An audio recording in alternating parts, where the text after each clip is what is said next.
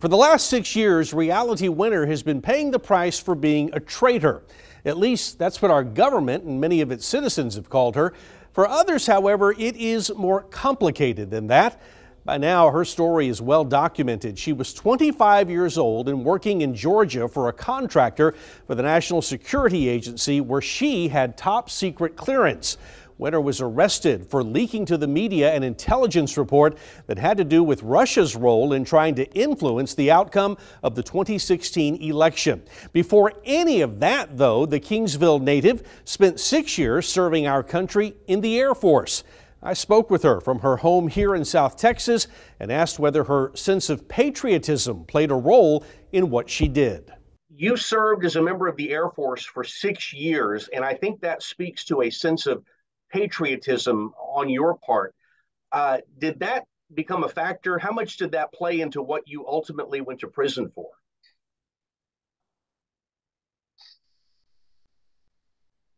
Part of my service in the United States military was that I served the American people and I served to defend the Constitution of the United States.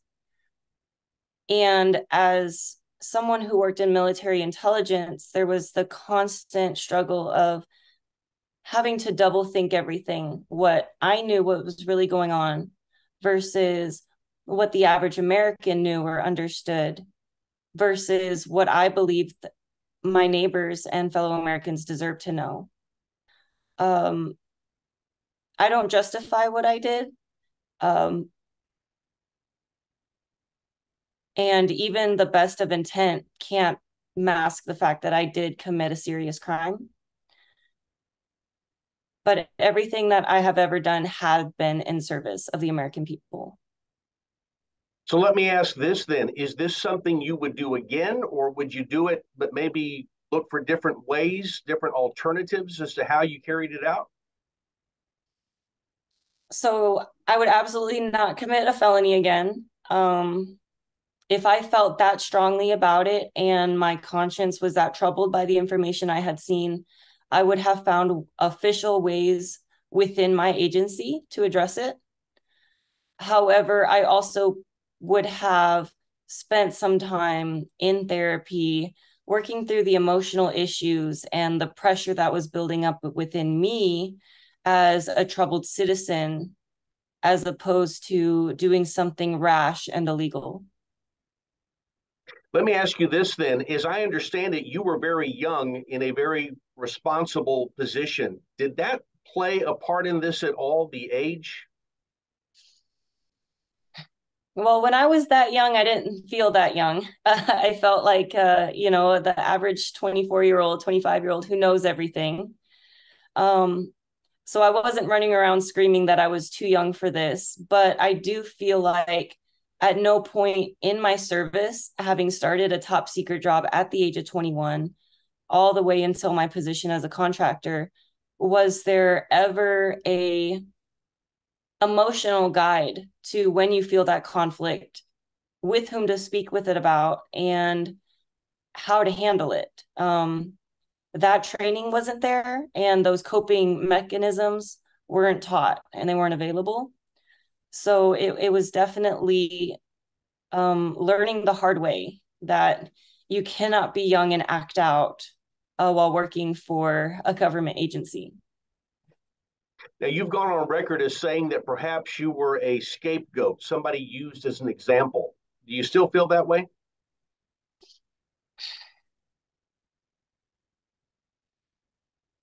I end every day taking responsibility for what I had done and knowing that I pled guilty to the 63 months and 3 years of probation, and that I accepted this. However, in the history of our nation's use of the Espionage Act of 1917, 9 times out of 10, it has been used to quell political dissidents. Very few times has it been used to actually catch and deter people committing espionage against hostile foreign nations. So there is room to have a nationwide conversation about our use of these laws and how we can go back to the original intent, which is to catch spies and to end espionage when it's being committed, and to have that justice be served without using people who bring truth to the American people or whistleblowers be exposed to the same law, and having them being painted in the same light as people committing actual espionage. Generally, people charged under 793E are used as sort of a political scapegoat, but I don't live my life as a sense of a victim or being aggrieved all the time about it, because nobody made me do what I did. And I have always accepted responsibility, even from day one. And all that has happened to you as a result of what you own up to and what you admit freely that you did has created a kind of a trauma in your life, hasn't it? It's been very traumatic. I think from my first week in a local county jail, before even being convicted of any crime, I was shocked at what this nation demands of people who have made mistakes, and the conditions that we are capable of imposing on other Americans. Or perhaps it's easier just to ignore it or claim ignorance. But the trauma has been eye-opening, and it has given me a sense of purpose. Let's talk a little about that sense of purpose. I read that you advocate now for alternatives to prison for those found guilty of committing a crime. What do you have in mind there? Well, stay tuned on the actual policy, but my method of thinking is that on the economic side, incarcerating people is a huge burden to the taxpayer.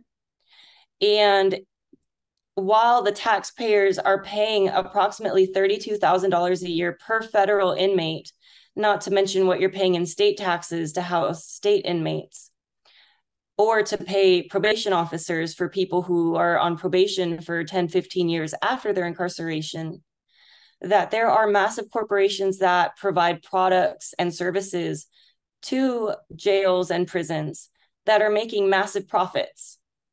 And that unpaid labor does exist in our jails and prisons, which is slavery.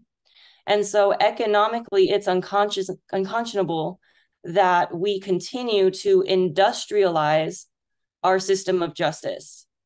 Furthermore, we look at who is incarcerated and why.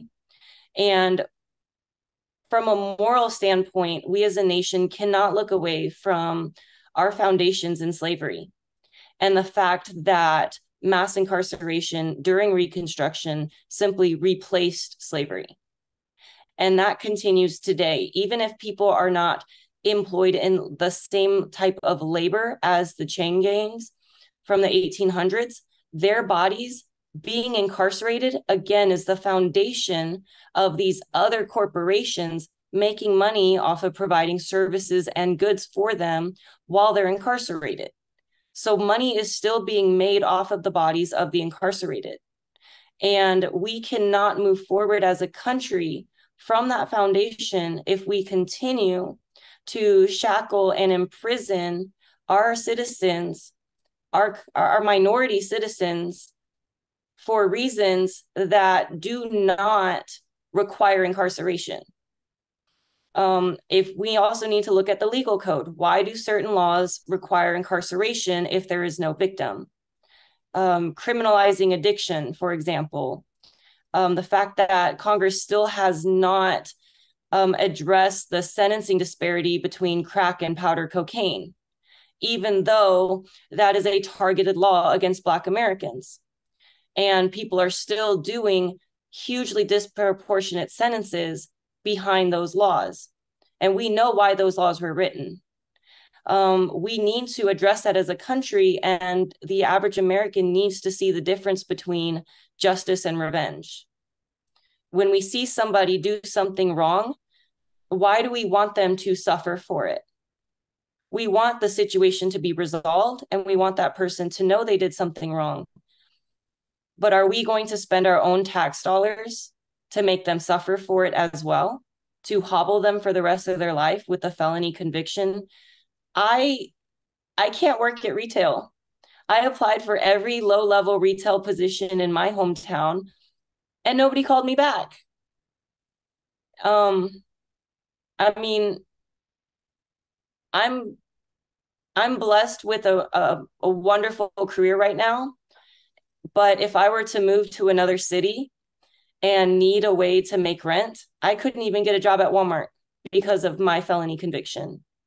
So I'm punished essentially for the rest of my life, not just this probation period. And we're doing that to millions of Americans every single day, and then wondering why the crime rate and the poverty rate is what it is. We're constantly shooting ourselves in the foot and wondering why we're limping forward. It's because our system of justice is a system of revenge, and it's a system of exploitation. And it has always been. Certainly much to think through, and a lot that could take place in a healthy debate, I think, there. I appreciate you sharing that.